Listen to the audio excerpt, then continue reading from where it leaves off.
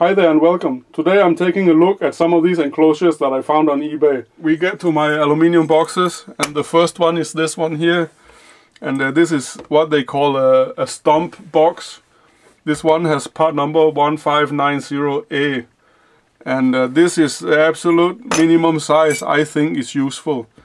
This one here is about, how big is it? Hang on. They must write that somewhere. Let me just Google it. Okay, this one is 92 by 38 by 31 millimeter. And basically you use stump boxes like this for RF design because of the lid down here and because of the whole thing is in aluminium. Once you screw the lid on here, it's basically RF tight. The finish is not very good on these, but they are good for RF stuff. Like for your test lab or something, if you have a sine wave, a 10 megahertz generator in here, you have a mixer or whatever, they are actually quite good.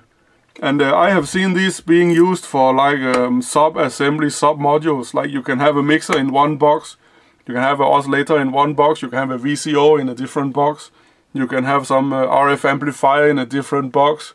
And then when you want to prototype something, you can just screw these boxes together. Together with some SMA connectors. So you might just have some SMA T's or whatever, SMA cables, and just wire the whole thing up and prototype it first before you actually build anything. So for that kind of use, I think they're pretty good. The next box I have is another stump box, and these are better size for what I use them for. And this one is called, sorry, I have to Google that. This one is called the 1590B. So actually they're the same part number as this one, except the size. So this one is called 1590B, the other one was 1590A. And again, for RF stuff, these are really good. And again, there are no mounting studs inside the aluminium. And again, they haven't really bothered cleaning up the inside.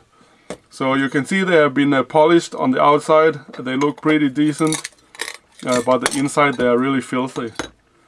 But okay, they are about 3 pounds each, and I find that a little bit expensive, but I mean, if you compare it to the big Canadian supplier of stump boxes, they are pretty okay. So yeah, I bought quite a few of these for my RF work. Okay. Then the next one I have is this one here. I bought a few of these.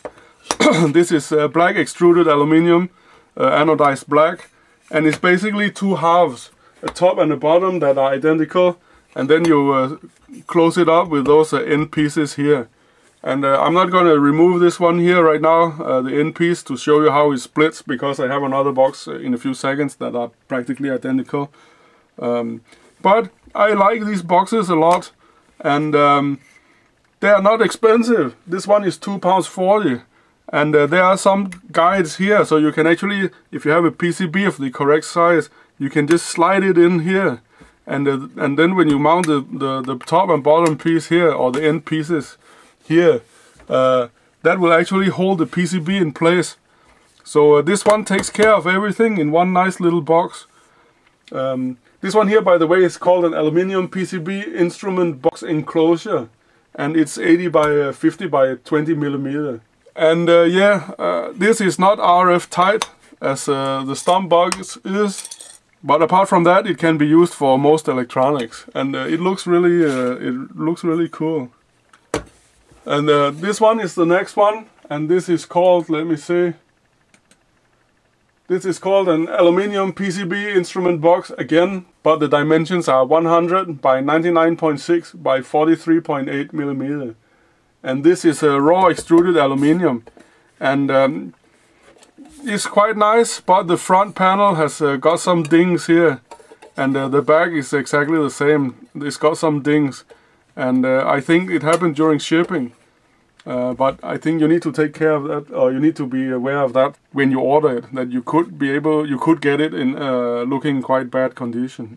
But okay, you might also just send a message to the supplier before he ship it to make sure he wrap it nicely around the corners, because they get dinged quite easily. This one opens like this. There are two halves which are basically identical, that just fits together like that, and then with screws here you mount the whole thing together. And I have a project coming up for a little power amplifier where I want to use this box here. And there's just enough room inside for a toroid transformer and a PCB with the power transistors and what have you, and a couple of electrolytic capacitors for the power supply. So I will be making a 40 watts power amplifier, I think, or is it 20? Maybe 20 watts, 20 watt stereo power amplifier, where I will be using this box. So that is a video that is coming up. But yeah, a really nice box, I think. It looks good. You can keep it on your desk. And because it's aluminium, you may not need a heat sink. You can just bolt the power transistors directly to the enclosure here. And then you might get away with it. Particularly if you put a couple of rubber feet underneath so that we have some airflow. So yeah, I like this box, but be careful with the shipping. Those that I received, I think I bought 3 of these, and they are all somehow dinged in the corners for some reason. But anyway, a really nice box that I will be using in the future projects. Then I have another one here, and this is basically the same construction as the other one that I just showed. And this one is also called an aluminium PCB instrument box. And this one is 100 by 76 by 35 millimeter. And you can just Google that. You can find these boxes, a lot of them everywhere. Now this box is basically identical to this aluminium one, but the surface texture and the finishing on this box is much better than the white one.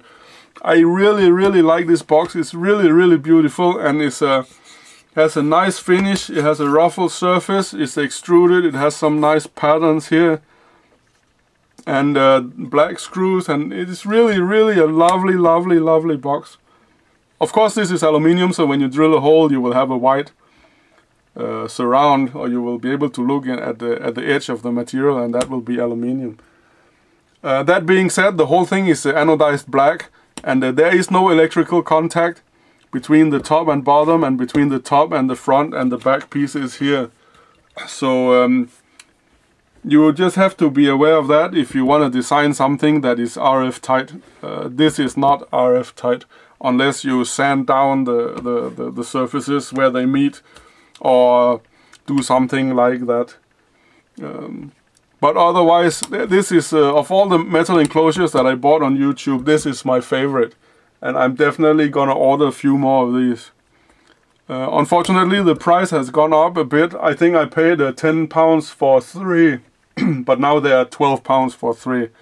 And that happened over the last month or so. But this box is really beautiful. If you need something about that size, about 10 by 8 centimeter. It's really beautiful box. I think this is the best one of the boxes. The prettiest one, I should say. This is the prettiest box of those that I have ordered and that I'm showing here today.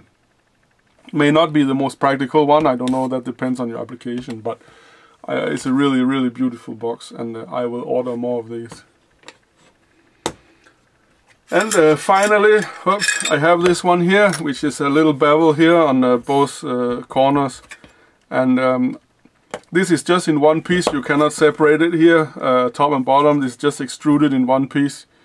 But it's also a very nice box. I guess you can use this as a handheld device, but yeah. But I think it looks good mounted on the wall, for instance. If you mount it like this, you can have some cables coming out at the back. Maybe for some antenna amplifier or something like this. But again, everything is anodized black completely, so there's no electrical contact around here, so you will not get an RF tight box unless you sand off the anodization here on both ends. But yeah, I like this box as well. I have no particular use for it right now, but it's a beautiful box. So yeah, maybe I just like black, I don't know, but I like this box as well. But anyway, that was a quick rundown of the most common boxes available on eBay.